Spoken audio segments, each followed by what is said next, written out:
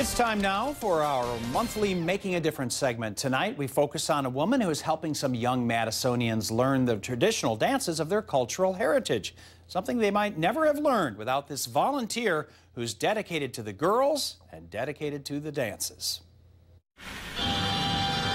Okay, let's go.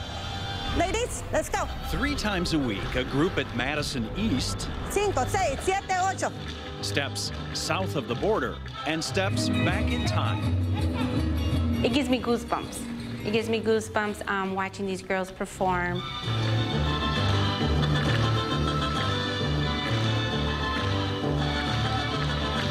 Evenings and weekends, volunteer instructor Maria Diaz teaches the native dances of Mexico to the 20 girls of El Ballet Folclórico de Maria Diaz. It's fun, and I get to see my friends all the time. And they get to perform at community events throughout the year, learning about and sharing their cultural heritage. I'm so proud because some of these young ladies have never danced Mexican folk. They didn't even know what Mexican folk was.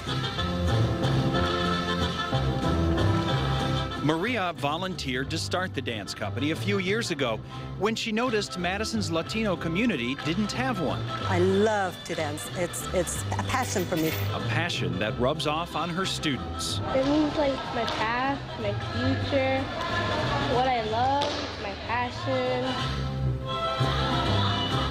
Maria danced professionally for many years before settling in Madison. This is what I love to do, and this is what I'm bringing out to the community, and I mean, they just love being out there. It's like, to them, it's like being a movie star. That's why, even though she spends 8 hours a day working at East High School as a security officer, 5, 6, 7, 8. she's back at night 10 hours a week volunteering with the girls.